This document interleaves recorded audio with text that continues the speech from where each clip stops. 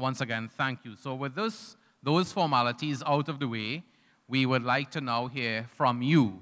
And just to give you some of the ground rules for your contributions this evening, before you come to the microphone, and there are two of them on the floor, to give your contribution, we ask you to please state your name and indicate the general area you're from.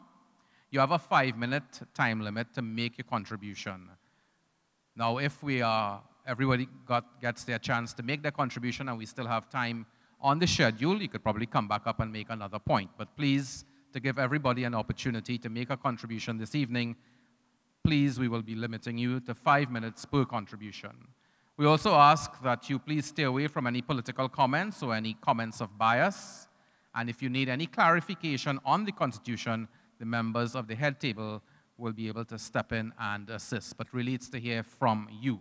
So we are now ready, and I would like to ask you to please come forward to the microphone. First come, first serve, basically, to make your contribution. And do start by introducing yourself and telling us where you're from.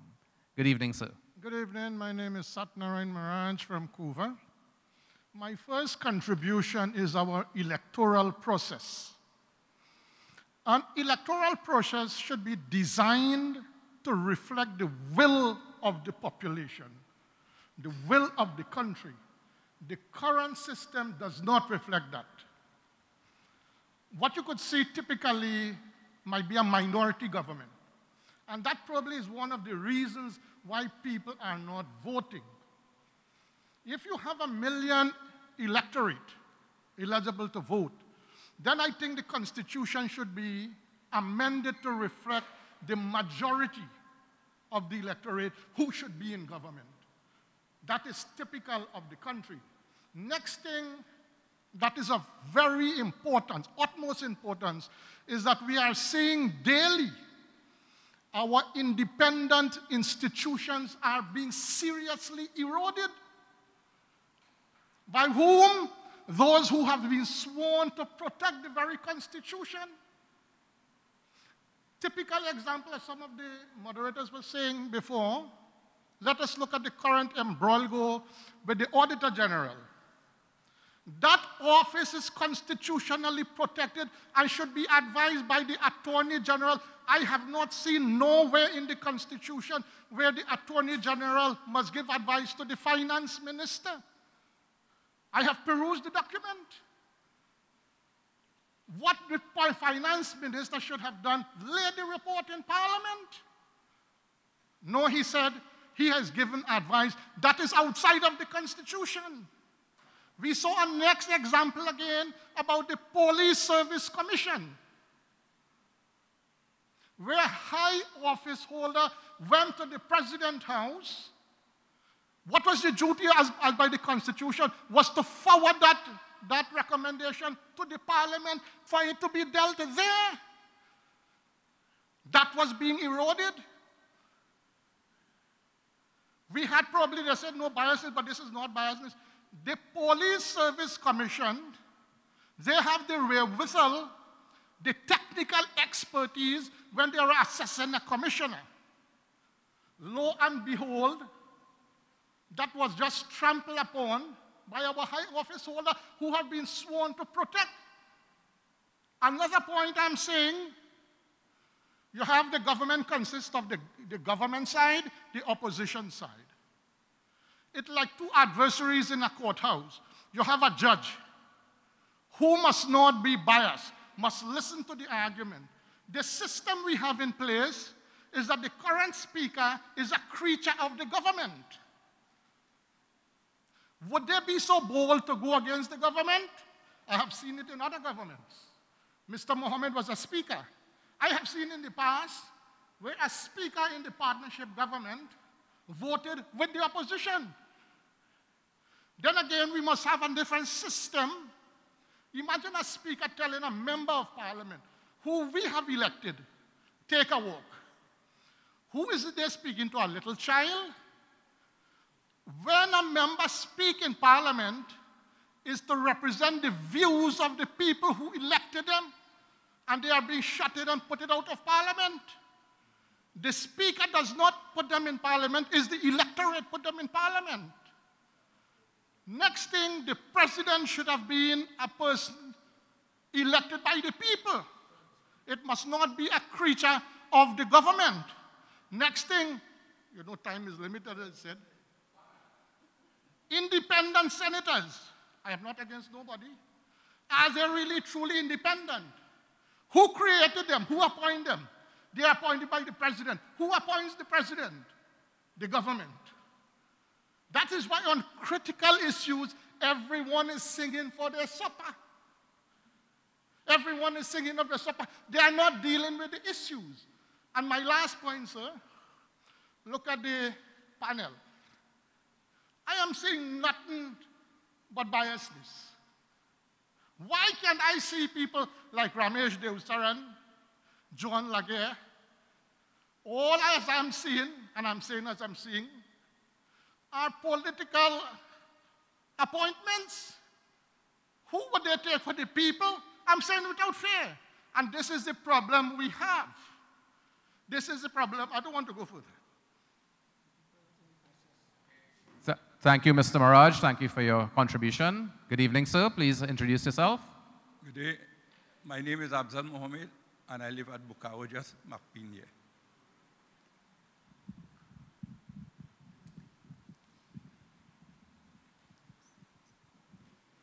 My first point is dealing with the cabinet. The cabinet of this country deals with the Prime Minister and the Attorney General. Why it is that we must have a Prime Minister who would appoint a senator to be our Attorney General to make the laws of the country? Why it is not that the Attorney General should not be elected and not selected? I totally against that. This is the third time I'm coming to this conference. The first time I've been in the capital, I was senior sec school, you were junior sec that time, then Shogunas with Mr. Ramada, and here today. And if some of my points don't come out, I will rally for people, do not attend these sort of meetings, because they just take them and I would assume put them on a shelf and leave them there, and the people don't get it. I must say I admire Dr. Favil's speech, and if he put that into practice in this meeting here, I think we would be a better place to think. Because you cannot have the Attorney General being selected by the Prime Minister. He's a creature of the Prime Minister. I think that is totally wrong. My next point is the President. We either have a President or a Prime Minister. Because we cannot have a President doing the same thing what the Prime Minister is doing, because the President always go on the advice of the Prime Minister to sign all the papers and all these sort of things. One between the two. Either you have a President or you have a Prime Minister. And also, I think if you want to have a President, they also should be elected and not selected. Because when they are being selected, they are in the winds and pharmacy of the people who rules the government at that time. Then you have the Speaker of the House. You have the Speaker of the House, a person who I think also should be elected and not selected. Why they should be selected? To put there, to go in favor of who. If I am being given a job by somebody, I have to go according to the rules and fancy of them. So I think if they have been elected, we will have a better country and a better government to run the place of Trinidad and Tobago. My next point is the Police Service Commission. Why it is that the Prime Minister must make the final decision to say who should be the Police Service Commissioner? No, the Police Service Commission should appoint the Commissioner of Police and not the Prime Minister have the last say. There it is again, an ex-creature. Because the Prime Minister have all the say in this country, whether it is Kamla, whether it is Mr. Rowley. Because I personally think that is wrong. They have to, when they goes out to elect you, to get them to vote for you, they will tell you all the nice things. And when they get there, they don't even want to hear you. And I also think that we should have 2 terms, the American system, for all politicians, whether you're the Prime Minister or whether you're a member of Parliament. 2 terms for all of them. And after these 2 terms finish, you come back after 2 terms. You are not there for 20, 30, and 40 years. Is that a job? That is not a job. The people elect you to put you there. And you should not be there for 10, 15, and 20 years. I totally against that. And that is how it is in this country. That is why the parliamentarian there would do anything they want against the people. They never for the people except during the election time. These are some of my points that I think that will help us if we really want to see that Trinidad become a better place. But I don't think we would be better, because you said don't talk about the politics. But these 41 politicians we have here, I don't think they are good for this country at all, at all, at all. That is my opinion. I could be wrong. That is why I'm saying 2 terms for them. So when you have 2 terms, you get somebody else new. Because you see, member of parliament here all the time, from time to time, you could definitely, anybody could select and say who it is going up here and who going up here and who put it. Because we have 16 safe seats on both sides of the fence. Yeah.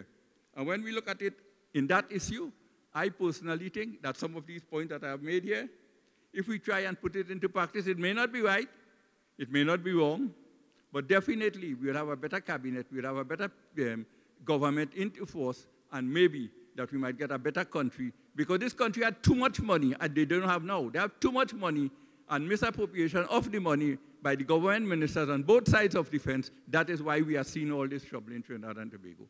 I thank you ever so much for this opportunity. Thank you very much, Mr. Mohammed, for your contribution. So we invite anyone else?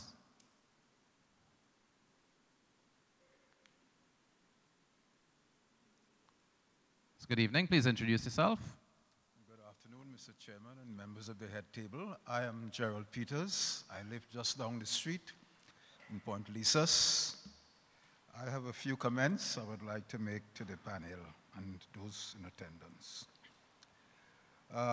One of my recommendations is that we should have a president to replace the prime minister.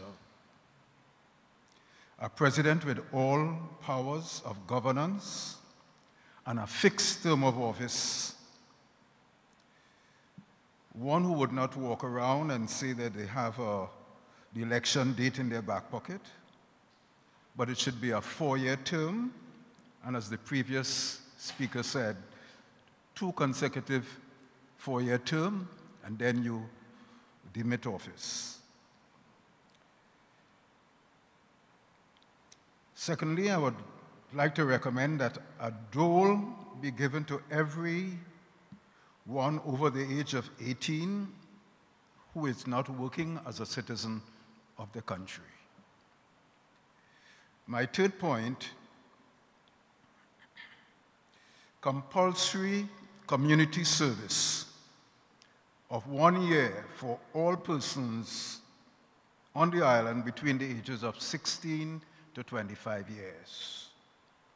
You must give community service if you are a citizen of a country.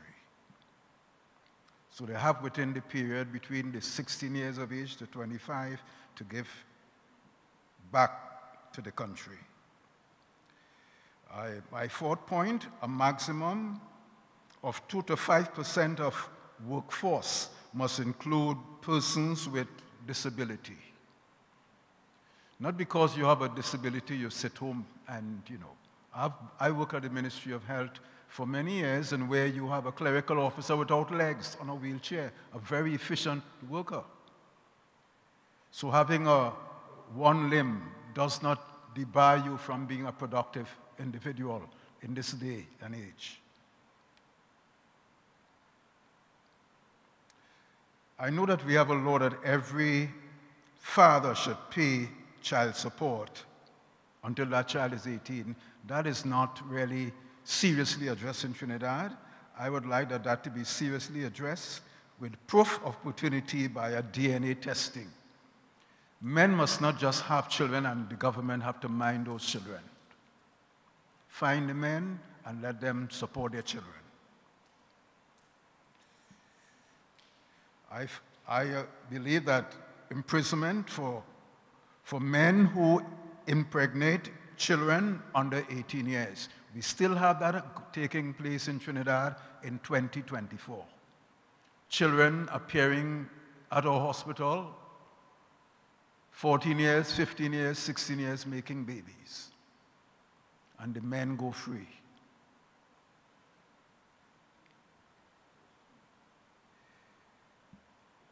My seventh point, recognition and favor for all members of the protective services and nurses.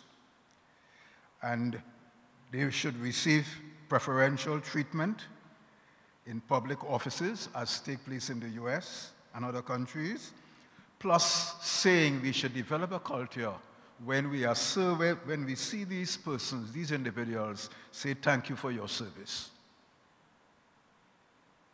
We are not a very thankful society. My 8th point, corrupt individuals must repay twice the amount of goods that have been stolen. 9th, I would like to see that the national anthem be sung or played in every gathering daily, including the schools. We need to take pride in our country. Number 10, nothing must be free in the country. If it means paying a $1 because you're retired and you want to be on the public service bus, you pay $1. We have gotten into a culture where everything must be free. I had the good fortune of being the national epidemiologist in Trinidad before I retired. I went to St. Martin, where I work as the first national epidemiologist. There is no free service there. No free health center, no free hospital. No problem, no quarrel. People's attitude change when they have to pay. Justice must be swift and appear untainted in Trinidad. We have a serious, last point. I strongly recommend a 4-day work week where you have Wednesday off and Saturday and Sunday. This operates in Dutch St. Martin. Thank you, gentlemen and lady. My name is Patrice Daisy. I'm from COUVA. Listening to the Constitution reform, and I'm trying to figure out how many of it have been implemented from then till now. And I agree with what they say that every minister is supposed to have 2 terms.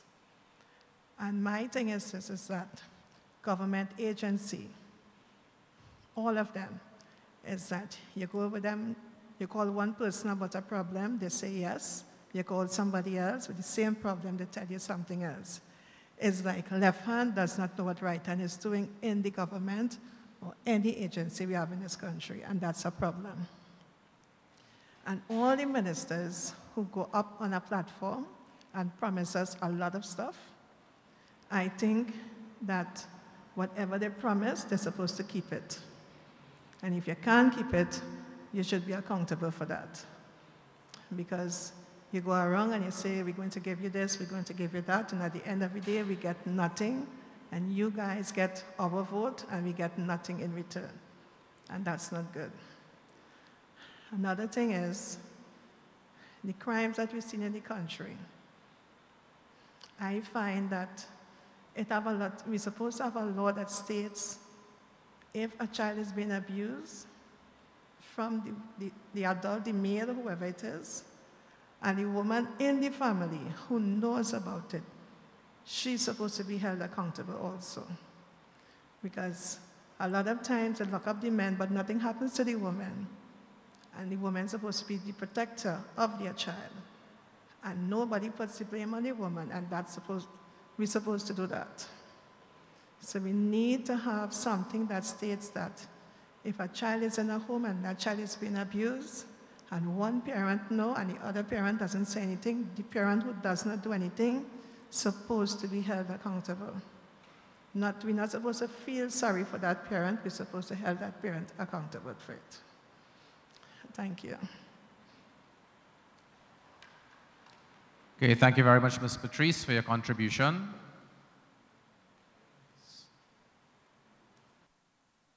Let's wait 1 sec, let them adjust the height.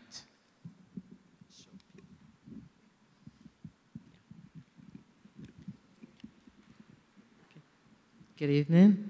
Okay. Evening. My name is Cheryl Green. I'm from Ibis Court, Lisa's Gardens. I have 4 points here, some of which were already stated. The first one has to do with election date. I believe we should have a fixed date for election, and it shouldn't be according to whim and fancy. Whether it's 4 years or 5 years, it doesn't matter, but it should be a set date. I also think that we should have term limits for government officers. You shouldn't be in office for 10, 15, 20 years, you know. After a while, it really doesn't make sense. My third point has to do, somebody talked about community service, and I believe that it should be an integral part of our education system. I think that for graduation, a student should have performed some amount of community service, whether it's high school or university, in order to graduate. That's the only way we will get people committed to Trinidad and Tobago and seeking the welfare of Trinidad and Tobago. I mean, just to state my annoyance, I was driving down the road, the back road in COUVA, and I'm seeing all these piles of garbage that people just took from their homes and they piled up through wherever. I mean, as a human being, you have to have pride in your country, pride in your community, and people have to be taught these things. And my final point, I need to ask a question. The Privy Council is part of our Constitution, is it? Personally, I think it's time that we need to change. We have to, at some point, have to develop our systems. We have to have faith in our system. We have to have faith in the people to be objective, to be honest, and to judge fairly, quote, whatever that may be. And it shouldn't be, I think one person said, ICJ should be representative of the population. The ICJ should be representative of the people who are qualified to do the job, regardless of who or what they are. And I think that's about it for now. Thank you. Thank you, Ms. Cheryl, for your contribution, for your points made. Anyone else?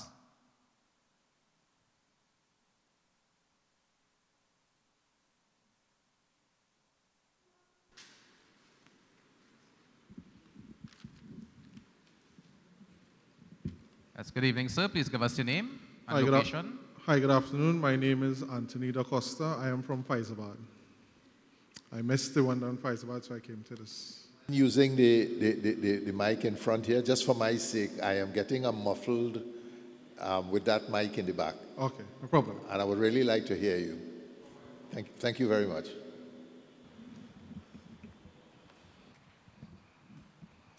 All right, yes, good afternoon again. My name is Anthony Da Costa, and I am from Faizabad.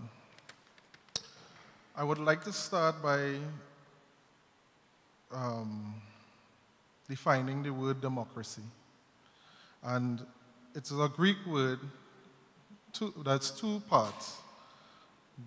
Demos, which means people, and kratos, that means power.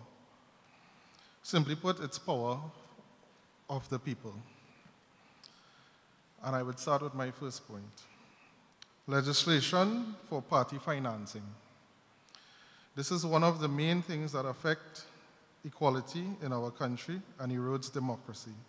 So at this point, we don't see power to the people, but power to a person or a group of individuals. Simply put, democracy based on the present system that we have is for sale by the highest financier. A fixed date for elections. Some of our citizens have also mentioned that. One person knowing the election date, or should I say one person who knows the election date could never be democratic. The right to recall MPs, self-explanatory. Continuity of projects from previous administration must be continued and completed and used for the purpose it was made for. Too many times we have seen taxpayers' dollars invested in millions and billions of dollars in projects, and when a new administration comes, it is forgotten. And it's sometimes, when they do finish it, it is not used for the purpose it was created for. So we'd like to see that. Any foreign contractor doing business in Trinidad must have a minimum of 60% of its staff filled with local content. Right now, we could take a page out of Guyana's book with that. If you're going to do business in Guyana, they would like to have somebody in their country who owns most of the shares in that country. May not be the method we may use, but I would like to see, when we have mega projects going on in this country, that it is not fully staffed by Chinese workers or any other foreign country. Citizens must always have the control majority in all assets belonging to Trinidad and Tobago. MSME businesses to be taxed under a different corporation tax bracket. Reason being, for small startups, we are taxed the same way as big companies are taxed. And if we're really serious about SMEs or MSMEs, which is micro, we should have a separate tax bracket for them to be able to function in and be able to grow their businesses. A proper system to ensure that the government of the day pays its bills on time. All right, so I will expand on this. For example, one of the functions of the OPR is to keep the vendor in check with all their statutory obligations. I would also like to see an effective system put in place, just like how the OPR is automated to flag documents when they are close to their expiry dates, example, VAT and tax clearance certificates. There should be a system in which, after the agreed date of payment is not met, the customer/government institution is flagged and made aware of the interest to be paid to the vendor. I have done work for the government. I have suffered under the government as well, waiting for payments for over 9 months. That almost crippled my business. And that is not fair to business people who offer their services on time to the government. Business chambers to have a seat at the table when piloting bills and decisions that would affect businesses. Example, change in the $100 note, forex distribution, customs and excise, the protection of small businesses from conglomerates. And number 10, regulation in the music industry. We have seen some of our local artists being banned in other countries because of the content that they have in their music. And for some reason or the other, we are not taking it serious here in Trinidad. And I'm saying that when these guys are going out there to commit crimes, they are not listening to Celine Dion and other artists. They are listening to violent music to propel themselves to continue doing what they're doing. So we need to have some regulation. And to end, the lack of implementation of constitutional reform continues to be an indictment for the successive failures we have been experiencing as a country. Simply put, we cannot do the same thing over and over and expect a different result. Thank you. Okay, thank you very much, Mr. Anthony, for your points, for your contributions. It's good evening. Sir, can you come to the front microphone, just so that we hear you a little bit clearer?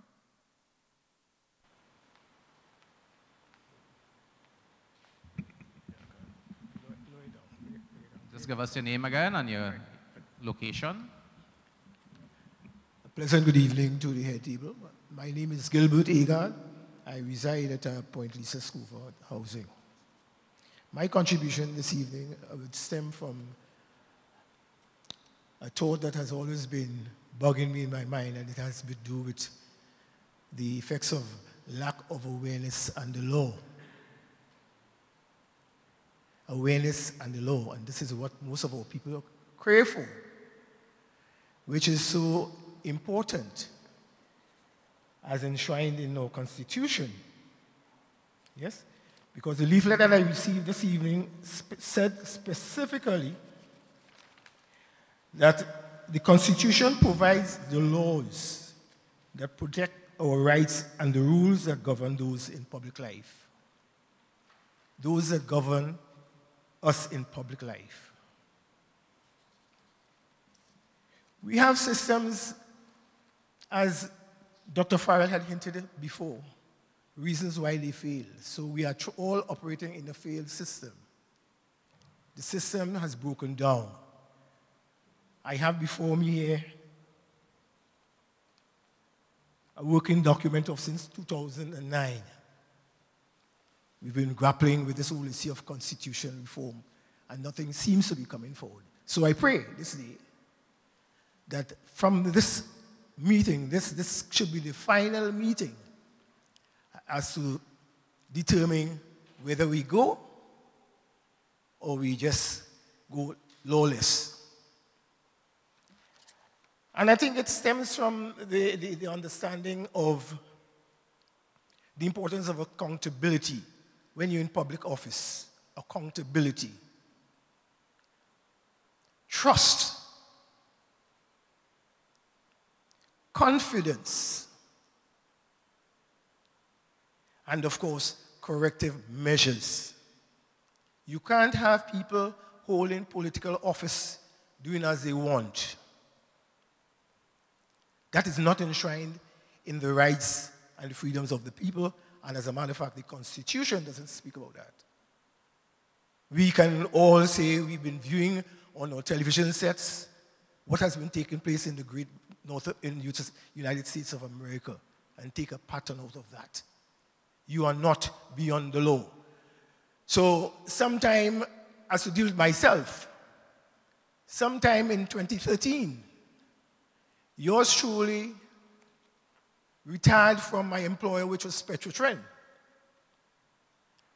And it was not somewhere down in 2018 that a good gentleman holding a state office as Prime Minister closed down an enterprise without I having to make a contribution, since I was totally affected by the directions.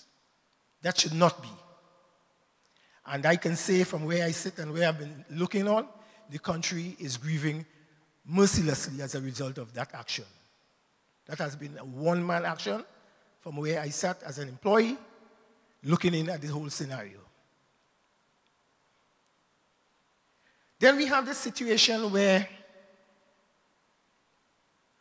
we'll ask for the involvement of the young people. I recognize Dr. Farrell because I would have come across Dr. Farrell many years when he was a much younger man to himself and Trevor. And I remember them being brought forward by Mr. George Weeks in the OWT. They were young men. Where are the young people now to serve the country who are educated to that level? They're not coming forward. What is causing that? We need to find out where they are and why is it that they're not inveigled into the politics of Trinidad and Tobago. So as for political parties, that is where the problem is. The system, the poor system, is how we share the party finances. Very important, the party finances. I'm supposed to be in a situation, if I have, or we're told, and I have the resources to set up a political party, then what is given to, it's supposed to be given to all parties that come under,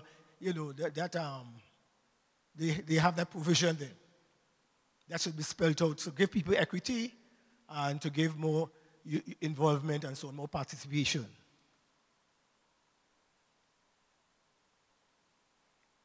Local government. That is a sword in our heart. To me, it's the ministry that is ineffective. It's not working. There are many people who can say, as I have said, I've made several reports to some of the regional corporations in months, sometimes years, no actions. And then nobody comes to account or say what is the reasons and so on. So we don't hear. But yet the taxpayers' money is going to sustain the industry, the ministries. So all of these are some of my points that I had presented this evening that I hope your committee will take into consideration as we plan forward for the reforming of the Constitution. I thank you very much. Okay, thank you very much, sir. Thank you for your contribution. I know this gentleman in front has been trying to get to the microphone, so let's give him a chance, and then lady at the back, you can come after. Yeah, my presentation is 7 minutes. Do you want me to wait till the end, or? Let's see how much of it we could get through, and then if you need to pause and come back. Okay. We don't have a huge audience, so maybe we could give you the 7 minutes, yes. Okay, thank you very much. Yeah, my name is Dr. John Gedeon, and I'm from St. Joseph, up by Curepe, and I retired from UE in 2017. Right, okay. Yeah, I'd like to thank the panel. I don't envy you for your work going all around the country, and this is your 13th session here, and I want to thank you for all your effort here. What I'd like to talk about tonight is making our country a truly secular country. And in the words of our national anthem, every creed and race finds an equal place. Our story begins with the idea that some creeds in Trinidad and Tobago have, in fact, not found an equal place. How big is our group?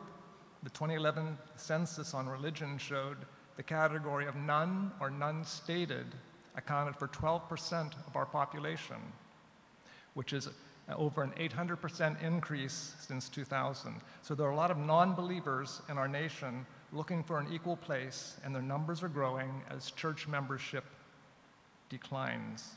But first we must define what a creed means. And I would say it's either a religion or a philosophy of life, to broaden the definition. My philosophy is humanism. In short, that means that we do not believe in God or gods, heaven or hell, or the supernatural in general. We do, however, believe in leading ethical lives, human rights, and the progress of mankind by using science and reason instead of scriptures. Our Bible only has one sentence, and you can see it on my t-shirt. I'll put it over for the camera. And it says, the world is my country, all men are my brothers, and to do good is my religion. Further, non-believers get married, they have children, they have need of funeral services, and so in that sense we are a community or a creed, and they cannot find these ceremonies in a church without God being invoked. Therefore, our creed takes care of those life cycle ceremonies and educational needs and is done by a humanist celebrant, which is the equivalent to a religious clergy. And I am one such certified celebrant. On that topic, I am not legally recognized to perform marriage here, but I am in the United States. There have been the Christian Marriage Act in 1923, the Hindu Act in 45, the Muslim Act in 61, and the Orisha Act in 99 to allow only God-fearing officiants to conduct these ceremonies. But non-believers cannot find an equal place here either. But we offer something that religions cannot, and that is a same-sex marriage, as we are not prejudiced against the community by any scriptures. So what's our recommendation? If you are ordained or certified by an international creed group, whether it's God-fearing or not, then you can apply for a license to conduct marriages in Trinidad and Tobago. We still have blasphemy laws on our books. The first one was 1844. So you thought, well, that's ancient history, right? But in 2000, they have another act that that finds ridiculing, contempt, or disbelief of God as a punishable offense. These laws need to be removed as we find ourselves secondary and don't have an equal place here too. The last set of points deal with the separation of church and state, which has served the US well for over almost 250 years.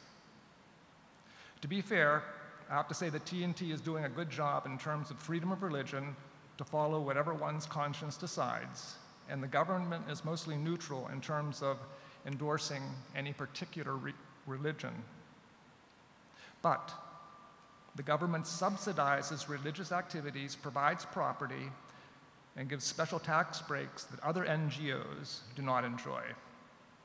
Humanists think that this money is better spent on education, health, and security needs, and therefore this special treatment should be terminated. To make the Constitution truly neutral, as they do in the US, Spain, and Italy, we need to remove any reference to God or religion. Chapter 1 currently reads, Trinidad and Tobago is founded upon the principles that acknowledge the supremacy of God. And a further passage that says the inalienable rights which all members of the human family are endowed by their Creator. The Pledge of Allegiance states, I solemnly pledge to dedicate my life to the service of God. We non-believers only pledge allegiance to our country, not to any God. Again, we're not equal here either. The national anthem is also not neutral and talks about prayer and may God bless our nation. We find it surprising that God would favor one country over another in handing out blessings. In terms of public education, we do not support prayer or religious instruction in public schools, as it discriminates against non-believers. We do, however, support the study of comparative religion and religiously neutral character-building programs. There are a few other areas for discussion, and those are contained on my online submission that I submitted in April. So all we're asking for is to find an equal place in this modern world and move towards a truly secular state where religion can be practiced in the church and at home, but not in the public sphere. Can we live up to the words in our national anthem, which unfortunately could now be translated as, only the creeds that believe in God can find an equal place? Thank you. Thank you very much for your contribution. So we now invite our dear sister from the back to come forward. Good evening. Give us your name, please, and your location you're coming from. I first want to thank the panel. I think that this is my name. Give us your name, yes. Sorry. I'm Lindy Way Kamau. I was born in California in the neighborhood, but I live abroad. So I'm extremely grateful that this panel has been convened because I'm in touch with a lot of expats in the United States, because I'm a community activist at this point in my life. And so many people want to return, like myself. I'm here temporarily taking care of an aged parent, 96 years old. So I'm back and forth. I'm involved in a lot of community service here because it's what I do. And some things came forward. Number one, I have never been an adult in Trinidad, so I don't know the Constitution. This is an attempt to inform and educate me. So forgive me if whatever I have to say is not part of this particular agenda. But of course, I was very, very moved that so many people have spoken about term limits. It's one of the things that I've often, and in my latest experience, I can see why the lack of term limits does not work. Number one, the young people are never given a chance. It's what they do in the United States. Congress is made up, I would say more Senate, made up of old men because there's no term limits. And when there are term limits, people are forced, even for their history, their reputation, whatever, they're only there for a couple years, they have to prove themselves. So that, I think, is extremely important. What I've experienced in my couple months that I visit is that our elected officials do not live, it's not a requirement that they live in the same areas that they represent. I see my own city council person walking the streets, and if I'm a community activist and there's a sanitation problem, she's walking going home. And I can stop her and say, look at this. When I try to do community work here, it's not the same. And to me, that is very impactful. So I would say people, elected officials, it's a criteria for them to live in the community that they serve. So that's part of what my contribution is. I also would like to speak about ballot proposals. What I find is that a lot of the laws, and I'm happy that some you guys have explained why some of the laws are so archaic. It's because several attempts have been made.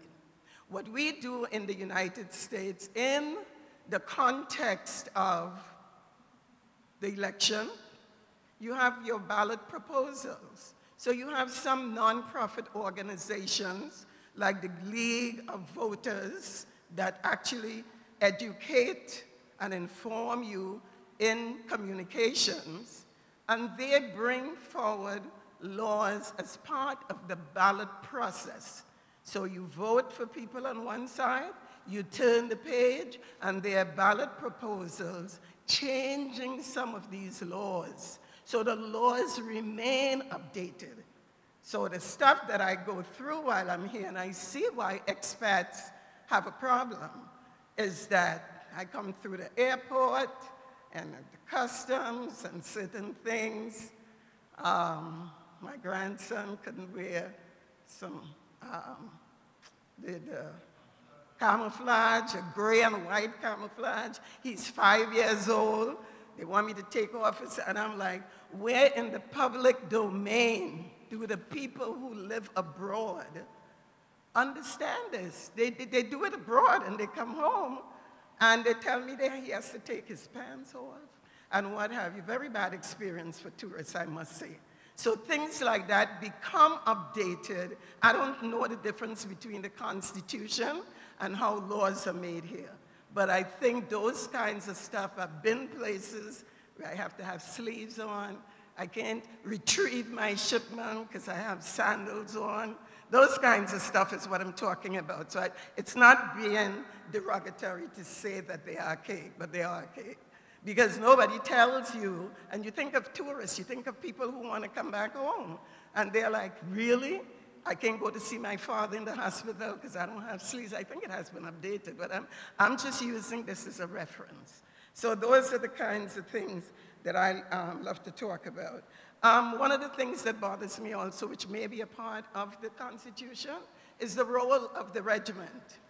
And in a situation where there's all this crime, I imagine it's the Constitution that says they cannot come forward and help protect the people, but I believe that this is something they should be.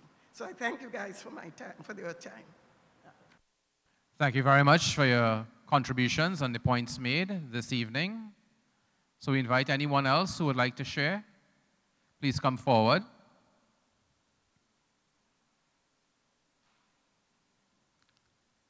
Hi, just give us your name and your location you're coming from. Keval Marimutu, I live in COUVA. Now, just as a funny statement, I took umbrage with the comment you made talking about the content of our contributions. You said to avoid political statements, but everything we are discussing today is inherently political. But I myself will not be going into party politics, nor will I be making any statements I deem to be statements I consider to be controversial. A government should represent the people. A constitution more so should be based on the unique circumstances on the society it intends to govern. Our constitution, specifically the systems of election, is uniquely ill-suited to the circumstances that exist in a multicultural Trinidad and Tobago. First-past-the-post systems work well or reasonably well in homogeneous societies, but the system breaks down when you apply it to multicultural societies. Now, I'm sure I'm rehashing comments, contributions you've previously heard in other sessions. Right. Apathy is rampant in Trinbagonian politics. If Did Not Vote was a political party, the last election it would have won. But why is this so? The most common complaints levied against our political system is that politics is oppositional and racialized. But that is inherent in the first-past-the-post system in a multicultural society, where groups are formed based on the most conspicuous characteristic, in the case of Trinidad and Tobago, this being race. If we want to create a system that empowers the electorate and is conducive to productivity and evolution, we need to move towards a system of proportional representation. This move will remove the stigma attached to third parties, that being that the spoiler label or the belief that a vote for a third party is a wasted vote. No vote should be considered wasted in a democracy, but that is the reality of the current system that prevails. Proportional representation advocates, nay I say forces collaboration among political parties, something that is sorely lacking in Trinidad and Tobago. It will limit the ability of a single party to govern, but ensures that if a party can govern alone, it is supported by a majority of the voting population. Proportional representation promotes political participation, especially so by those that are apathetic to the current system, something that can only be a positive. If we want positive change, the political culture needs to evolve. The only way that this can happen is through some form of proportional representation, whether it be mixed member, party list, or another variation. Now, this is just something I quickly wrote there. I actually was disappointed that the period for submissions, written submissions, closed so early. But that's besides the point. Now, how much time do I have again? All right, so I know there's a story you all know of, should know of, I believe, where I think it was Mr. Pandey was talking about proportional representation in regards to George Chambers. And he said that Chambers was in favor of it, but other members in the party was asking him, well, you're forming a government right now. Why would you want to move to a system that limits your ability to form a government? And I think that is something that we need to take into consideration. I mean, no offense to this commission, but it was set up by a government that won an election by a plurality of votes. In essence, it is not representative of the majority of people in Trinidad and Tobago. And then we need to look at why the two political parties in the current system would want to change the system that has allowed them to dominate politics for the since the inception of the Constitution. That's it. Thank you. Okay, thank you very much for your contribution. So do we have anyone else who would like to contribute this evening?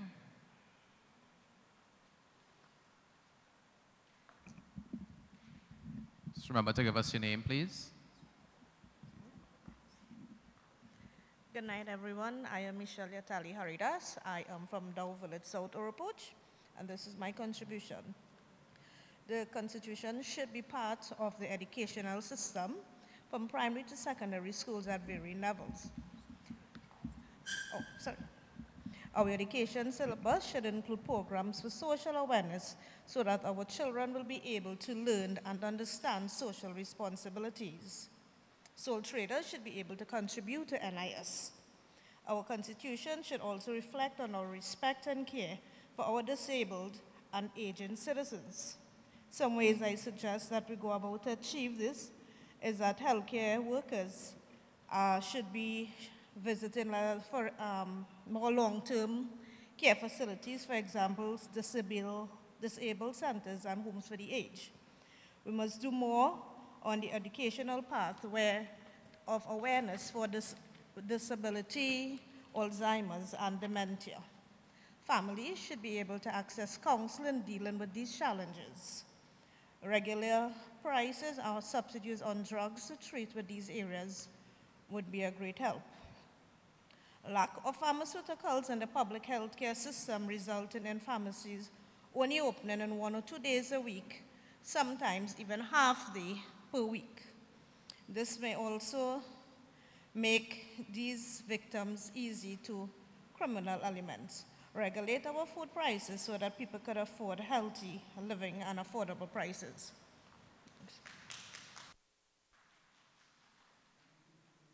Thank you very much for your contribution.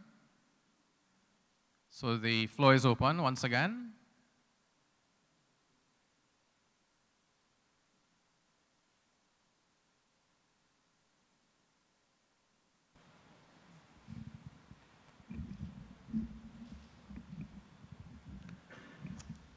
Thank you. Good evening, ladies and gentlemen. My name is Jeff Barclay. I live in Chaguanas. I'm a pastor. For all that we have talked about here, beginning with hearing from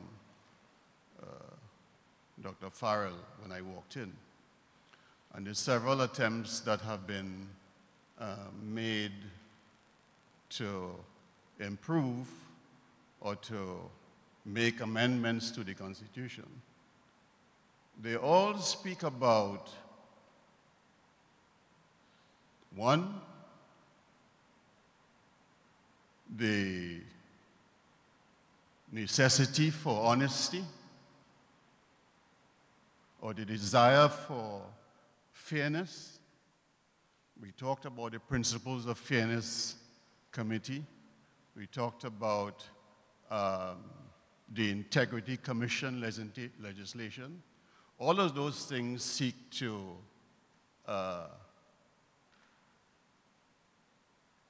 bring honesty or integrity to the table.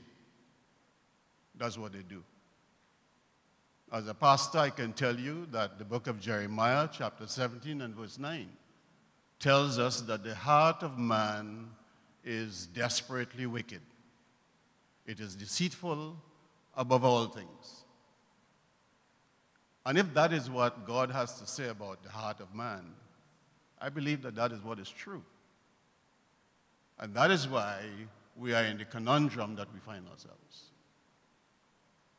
In that event, all that we will do via reform or amendments and so on would continually seek to challenge men's hearts' deceitfulness continually.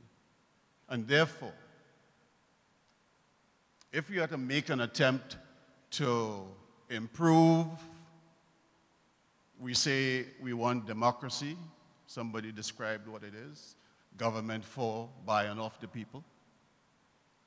And if we are to move in that direction more perfectly, I think about a constituency management tool, or matrix, as you may want to call it. So somebody gets elected and he is in charge of the constituency. And you don't see him until the next 5 years. Some people advocate 4 years, whatever the period. The thing about it is, you want to keep them honest to the extent that you can. How do you do that? They walk around under the promise that they would fix this and fix that and so on. But a year after they have come and received your votes, you don't see them, and you don't see anybody related to their work or what they had promised.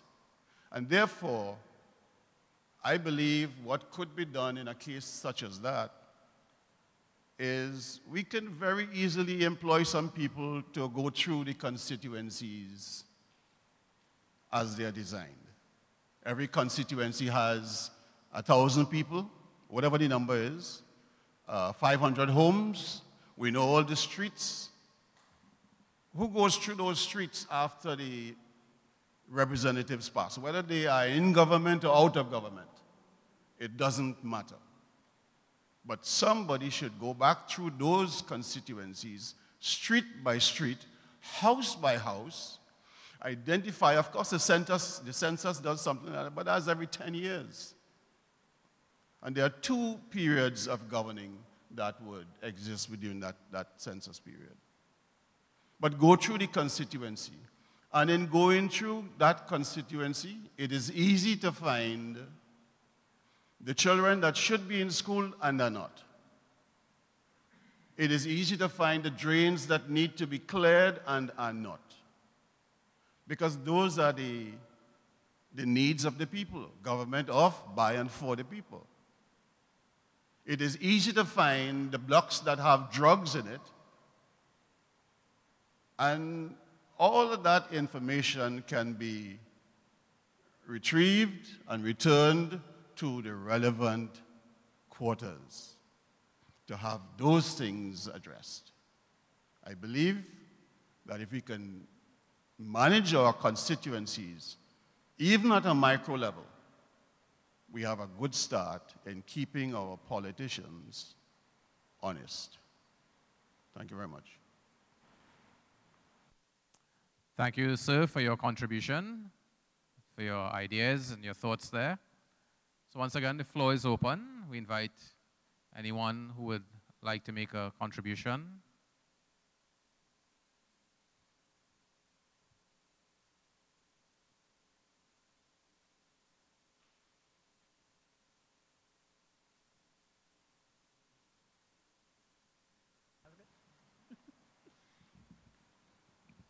Good evening, everybody. My name is Kavita Davidine from Pinal. So some of my points this evening, continuing from the last day in Superior.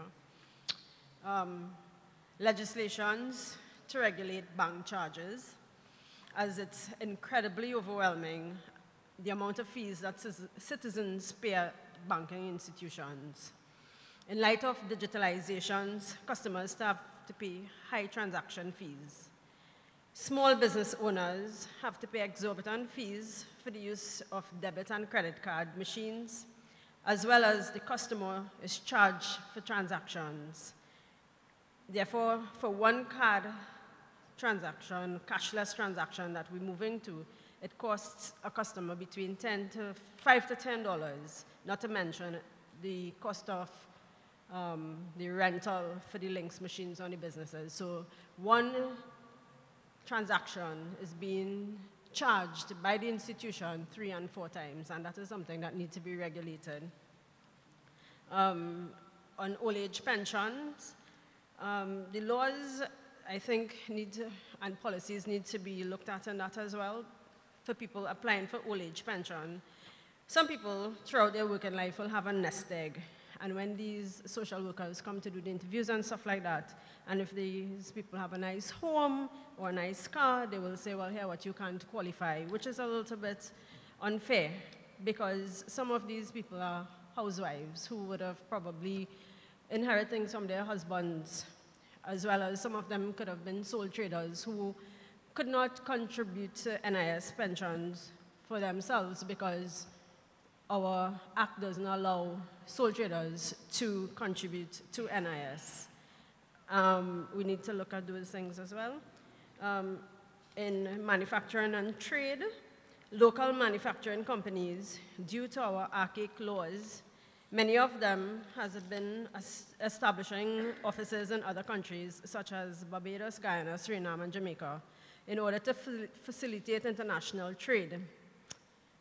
As a result, we lose Forex, and most of our qualified professionals who would be qualified to do this, for example, ECCA, accountants and stuff like that, end up just working in other jobs that they're not supposed, well, I wouldn't say that they didn't design for. And it is just, so they ended up in jobs that they're qualified for in lower paid circumstances. And the other countries, they are now benefiting with their work and human resource market. Whereas small and micro businesses are concerned, we should have a special list of importers, special importers list so that they could access lower custom charges and other tax benefits so that their products could be sustainable and it wouldn't be as expensive and they could become more competitive as well. The bigger manufacturing companies enjoy many tax concessions that small and micro business owners don't have. For example, as well, our local artisans, our shoemakers, our designers, things like that, they should allow certain tax concessions for raw materials so that they could ply their trades in a cost-effective manner, which would then lead to our economy being able to generate. And it doesn't be, when you say a small business, only be, should it be a store somebody should be able to open, but apply your trade. Our education system should also reflect that from secondary school levels, children should be able to start engaging in trade. Not everybody is academically inclined to become attorneys and doctors and stuff like that.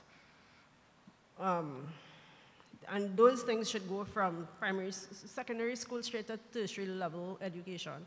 Because, I mean, from these things we could get great designers, Gucci, that kind of thing, they too, and have sustainable thing. When we talk about revamping our economy, we need to look at things like that. Another area that must be addressed in Trinidad and Tobago is that of mental health, because it is something that is very important at every stage of life, from childhood to adolescence into adulthood. It affects our emotional, psychological, and social well-being. The way we think, feel, and act determines how we handle stress and relate to others and choices that we make. Therefore, this is something that should be mandatory and accessible from schools to workplaces, in our home for the aged, orphanages, and prisons, just to name a few.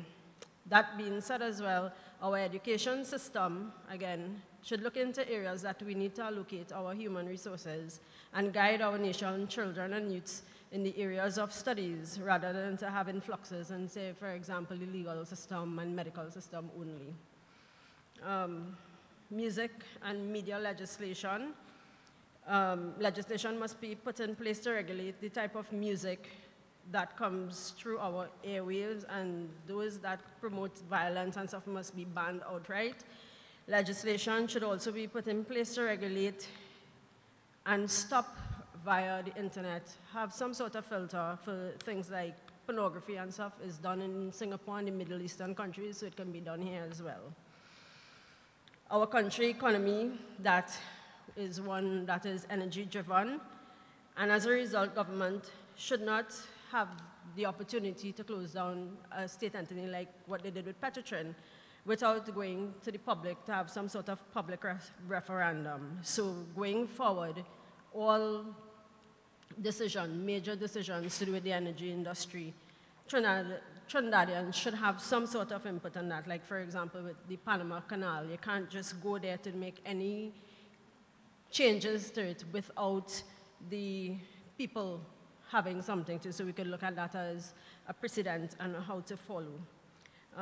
Legalization to deal with policing and charging of suspects, digitalization and fingerprinting systems, digitalization of the R1 and R2A forms, and just to collect, and the collection of biodata is very tedious for our police officers to go through these things, so that charges are always very tedious, and because of these things, sometimes it takes over a day and a half just to process one person, police officers, because of the lack of resources and stuff. Sometimes they just don't charge people, and then we want to know why it is we in the system that we are in. We need to have a centralized database linking all the different elements in the criminal justice system, that when it is they want to put a charge, you don't have to write one form 10 times and stuff like that. But you could it's just wrap up your points, please. Housing should be something that is be done on a needs basis and not a political game for politicians. We should have the true separation of powers and not what we see going on with our public officers recently. The president and the speaker of both upper and lower houses, respectively, should not be politically appointed. And I have many more, but I will have to do it at some other point in time because it's a raffle. Okay, thank you. Thank you very much for going through your points and making a contribution this evening. So do we have anyone else?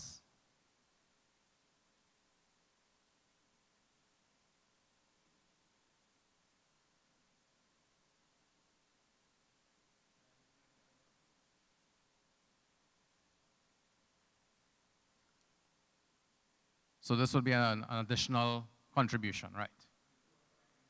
Yes. Once you're bringing a new topic, yes. The topic on politics again.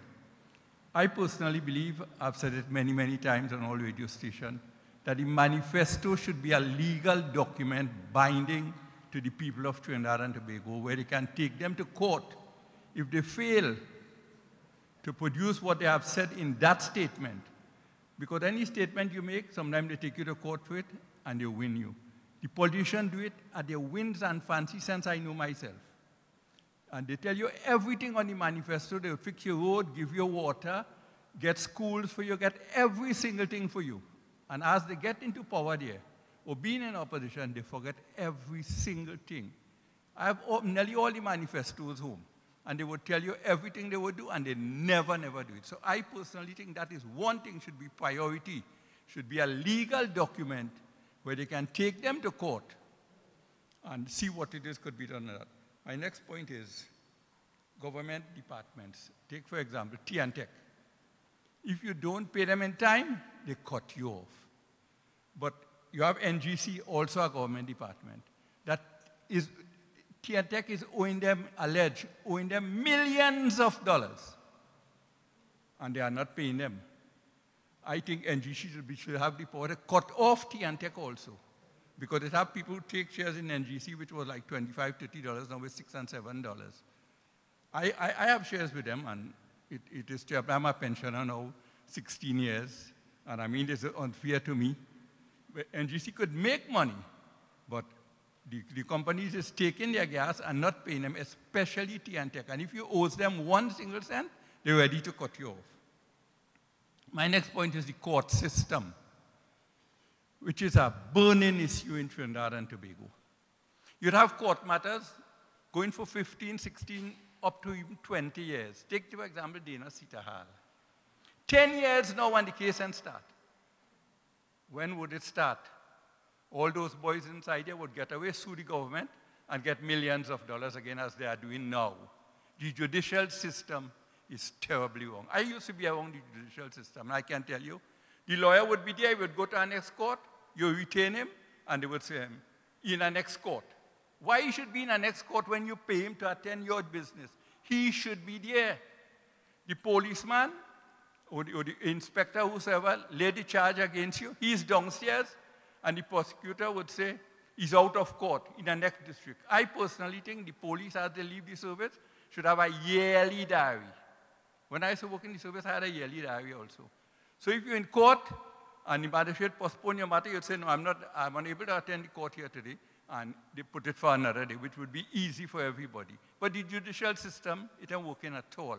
It is terrible, and it would never work, because it's the same magistrate who sits there, he probably went to school with the lawyer here, and everything is like that. Nothing is going on with that system at all. My last point, which I think is the most deadliest point in Trinidad and Tobago now, crime with children. And I personally think the government is responsible for that. People would not agree with me with that.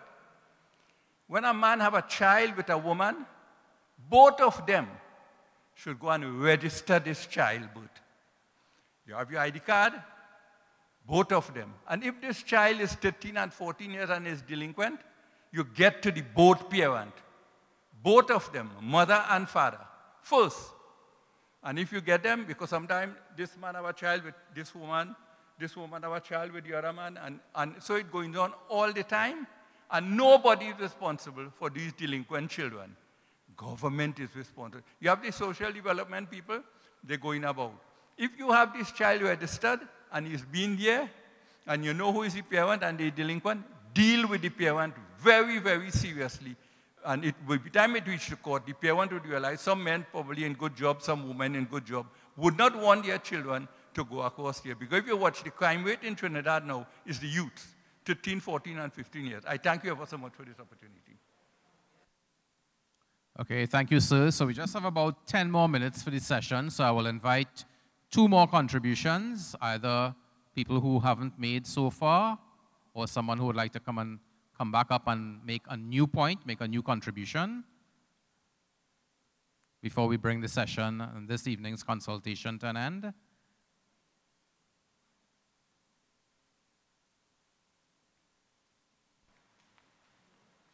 I just want to make an addition to a point that I made earlier on as regards to corrective action. Consequential management is what we need also to consider. Too many people in senior positions, they are either, I always term them either, well, of course, we have a group of what I call lazy managers. Managers who accept salaries, but don't act out their part. They sit in an office, air-conditioned, and if it is that the job calls for certain things to do, they don't do it, and then at the end, they put forward a report that has no basis in terms of because they're not on the job, they're not following it. Lazy managers, consequential management. We have to kick in those 2 in our constitution as regards to getting things right, getting the governance right. Thank you. So I now invite anyone, final contribution for the evening.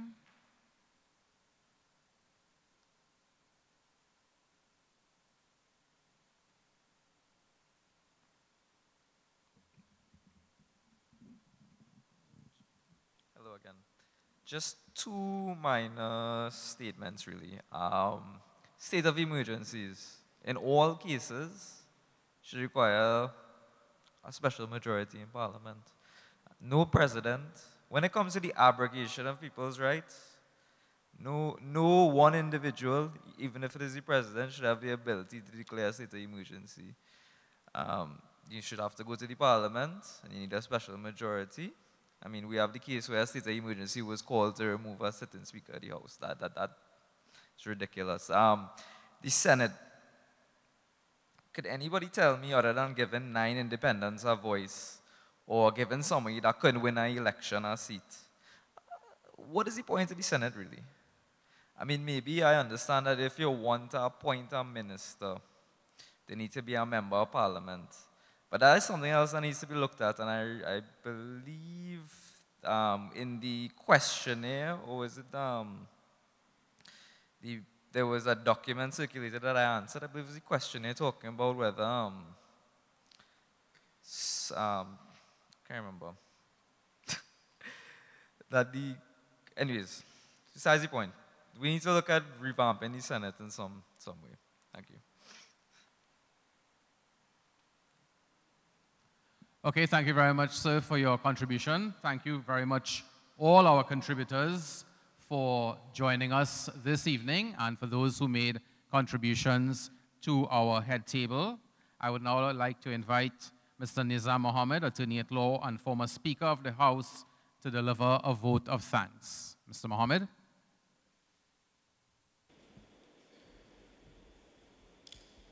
Thank you, moderator. Ladies and gentlemen, it has been a very pleasant experience coming to COUVA and to be interacting with you all in this rather critical exercise that we at the head table have been requested to undertake. Before I express my thanks to you all, I just want to make just one or two remarks about our task and what we are about.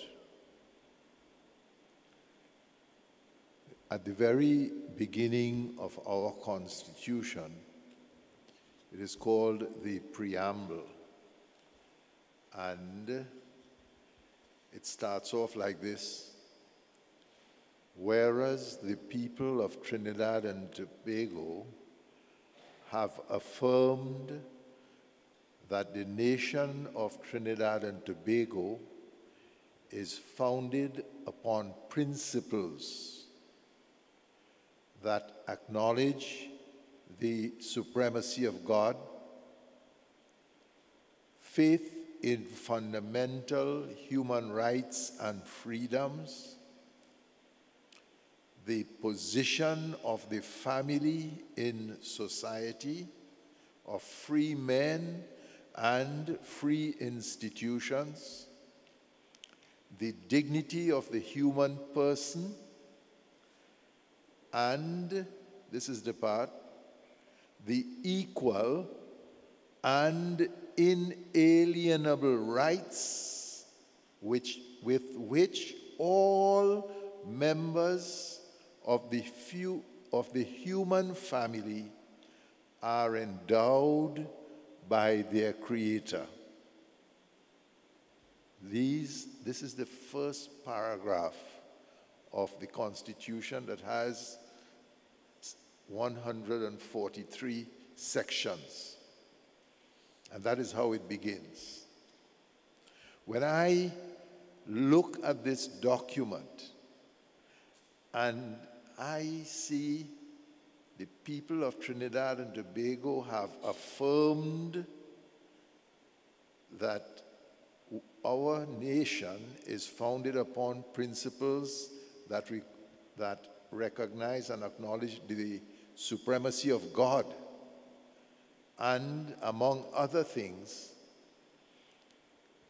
we recognize the equal and inalienable rights with which all members of the human family are endowed by their Creator.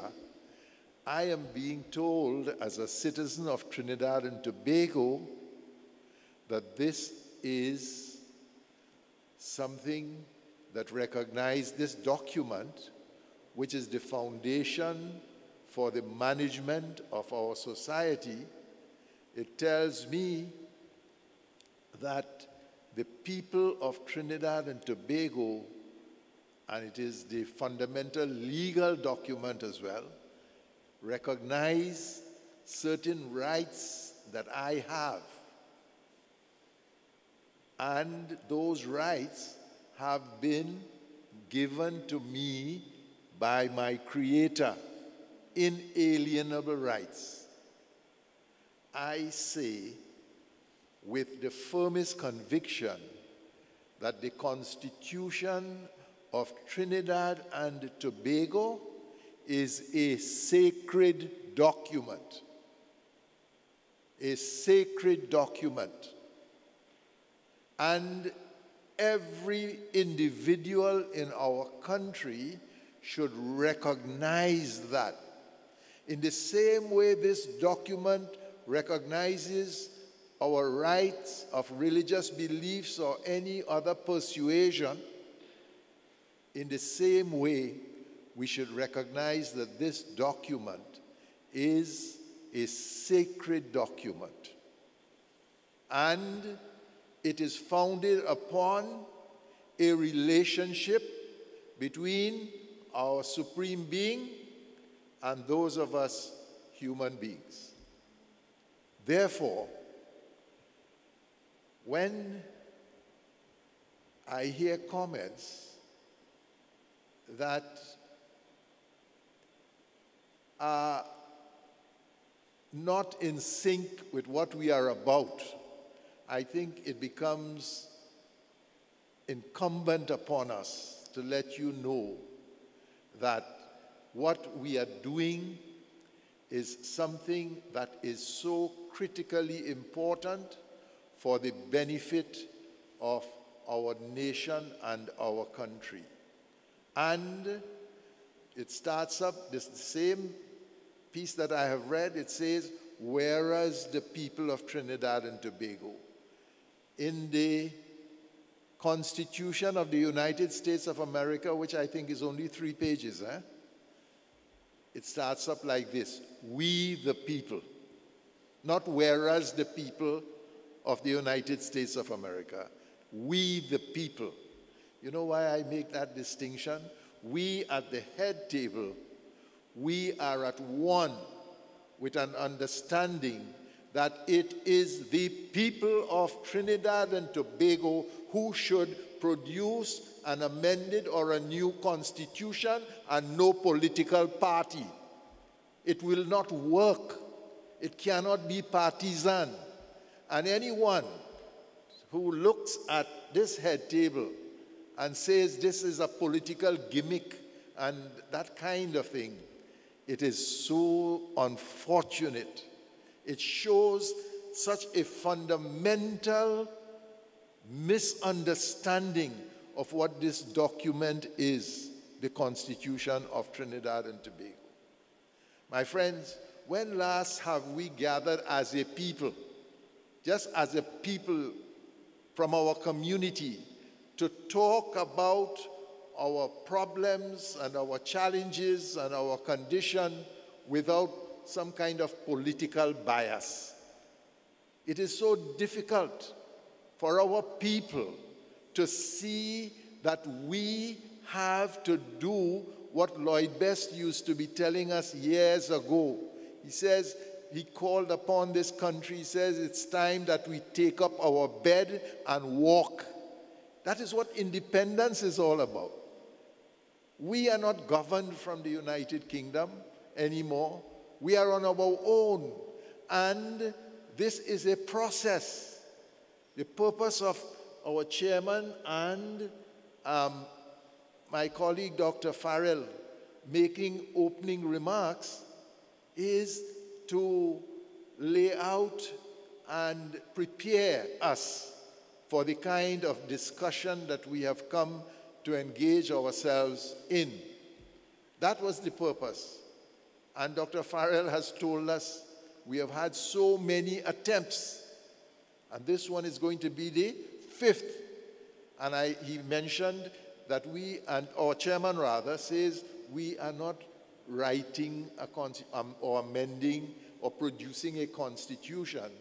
We are preparing, doing the groundwork for a National Assembly where it is going to be non-political, save and except the government of the day has to facilitate the process. That is what we put them for. That is the system of governance that we operate in Trinidad and Tobago. And they have a responsibility to facilitate this process.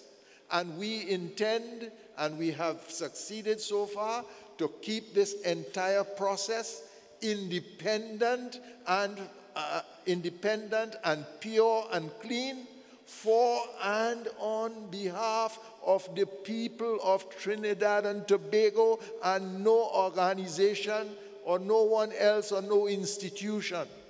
We are doing this for ourselves and our people, for and on behalf of the people of Trinidad and Tobago.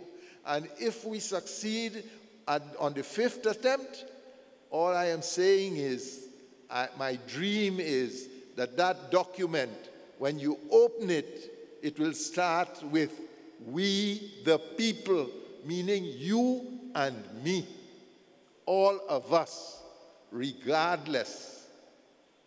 So brothers and sisters, I hope you understand the perspectives and you understand where we are coming from.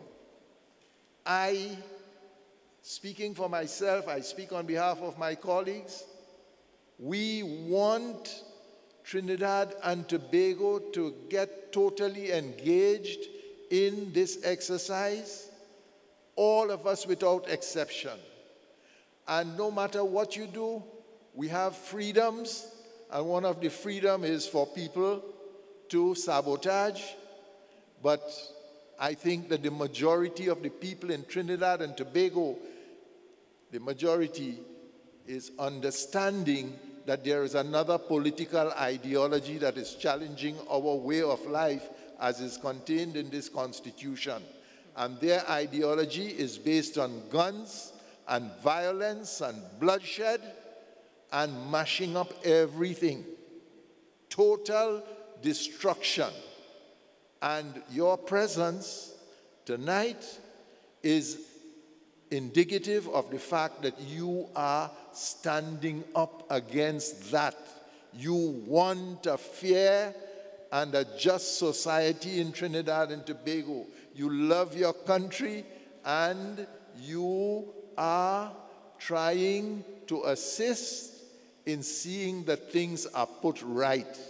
And that is what all of us are doing. So I want to thank you all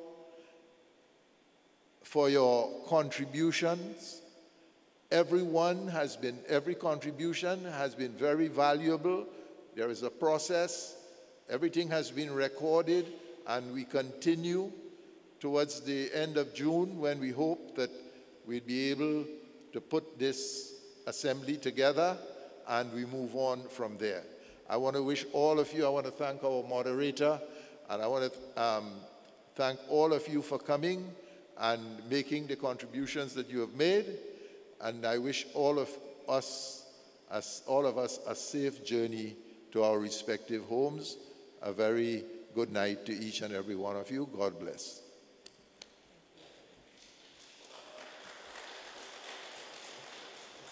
Thank you very much, Mr. Nizam Mohammed, for your vote of thanks. So as we end, a heartfelt thank you to members of the public from COUVA and beyond for attending tonight and your valuable contributions. Let's give ourselves a round of applause. And we thank as well the members of the National Advisory Committee on Constitutional Reform for hosting this discussion, this town hall meeting here at Lisa's Gardens in COUVA. Please note, 2 consultations are scheduled, but for young people in the next couple of days. There's one on Saturday, the 11th of May at 9:30 a.m. at the Cabildo building on St. Vincent Street. And there's one in Tobago Youth Forum, next Tuesday, May 14th at Shore Park at 5. So maybe you could pass on that message to some of the young persons who you may be in contact with and have influence over. Ladies and gentlemen, thank you, and we invite you to share in some light refreshments, and please get home safely. Good evening.